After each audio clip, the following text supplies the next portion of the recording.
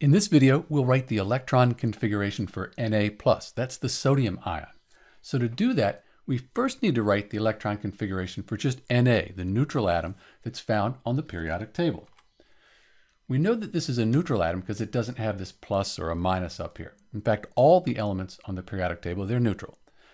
Because of that, we know that this right here, this atomic number, that tells us the number of protons. Since it's neutral, protons are going to equal electrons. We have 11 electrons here for the sodium atom. And we're going to spread those out around the nucleus when we write the electron configuration. So we'll use this chart here to do that. You can also use this table here. There's a link in the description how to do that. I think this is a better way to do it though. So let's start. We have Na, we have 11 electrons.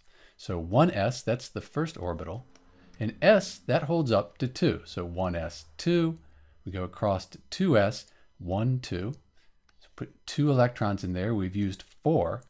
Then we go over to the p. P holds up to 6. So we'll put 6 in there for the 2p. Gives us 2p6. We have 10 electrons. We need 11. So we go over here from 2p to 3s and just the 3s1 here. That'll give us 11 electrons. So that's the electron configuration for sodium, but we wanted Na+, the sodium ion. To do that, when you have a plus here, that means you've lost an electron. Electrons are negative, so when you lose one, you become positive.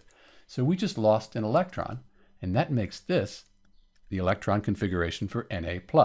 You'll notice that this energy level, the second energy level, the 2's here, if we add up the electrons in the second energy level, we have 2 plus 6, we have 8.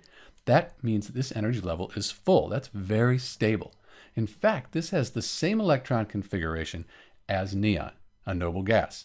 When sodium forms chemical bonds, it loses that electron to become positive so that it can have this very stable electron configuration. This is Dr. B with the electron configuration for Na+, the sodium ion.